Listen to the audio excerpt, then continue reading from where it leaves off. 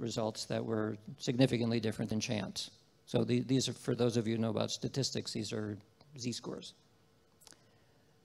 So about 8 years ago now, I decided to bite the bullet and say, well, look, we know that the double slit experiment is the primary way of demonstrating the wave-particle duality of light, and we can do an experiment where we ask people to make believe that their mind could act as a detector in this system, but at a distance. So people are simply asked to imagine that they could see the photons go through the double slit, and if the mind acts as a detector, then it will collapse the wave function, and we will get particles. That's what we will see the behavior as particles. Otherwise, if the mind can't do that, you would get waves. You get an interference pattern. So that's the nature of this experiment. There I am working on the system itself. That's what it looks like when it's assembled. This is the camera. It's a 3,000 pixel line camera to measure the interference pattern. The double slit slide is inside this little holder. Each slit is 10 microns, and they're 200 microns apart. So they're really, really tiny slits.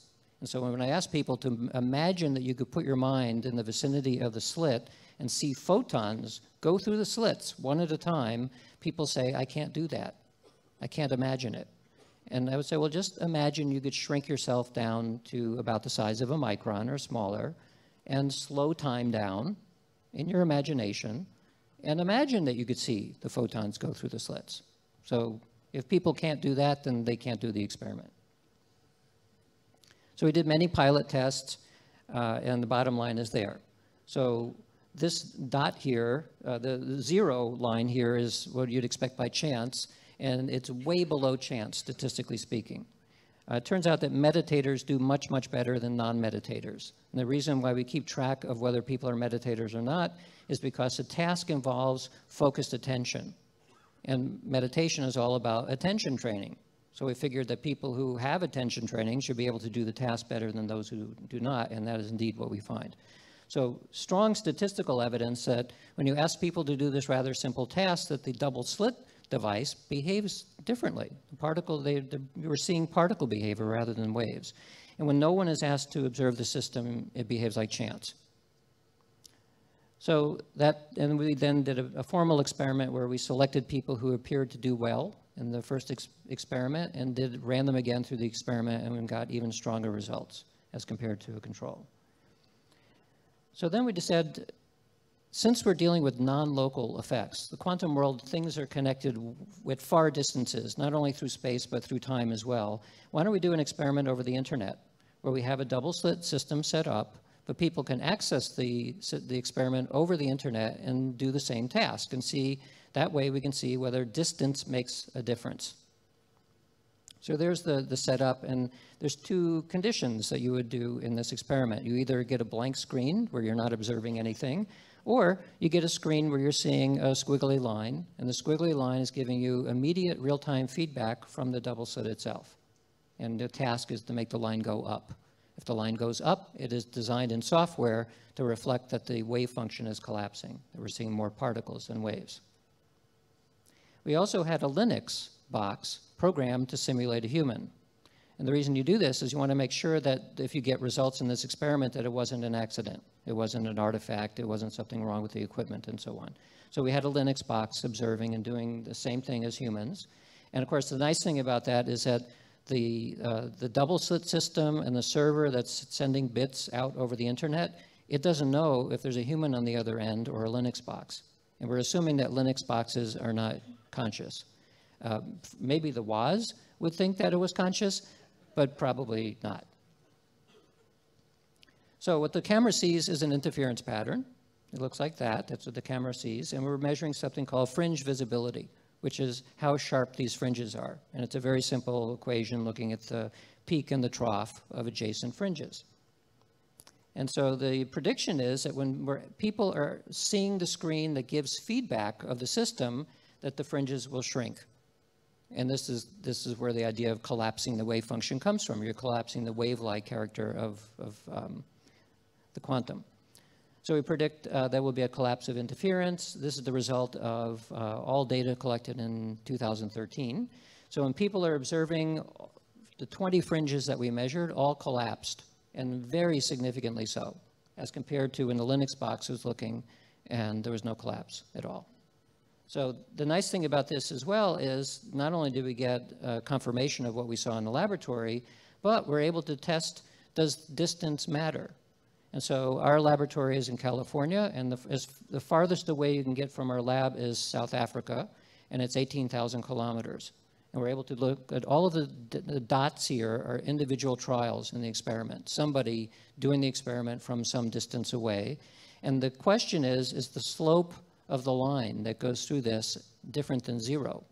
Because if the slope of the line is different than zero, then we're dealing with something like an electromagnetic force or some kind of force which would decline with distance.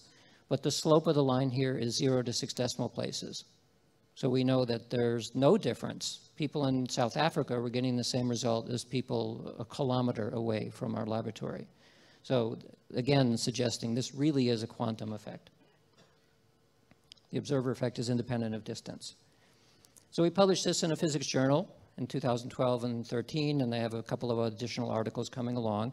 And I'm doing that to inform the physics community that is still struggling with this basic problem of interpretation of quantum mechanics, that actually there are experiments that can be done, and we're doing, that address the question. Does the observer make a difference or not? The answer is yes, it does.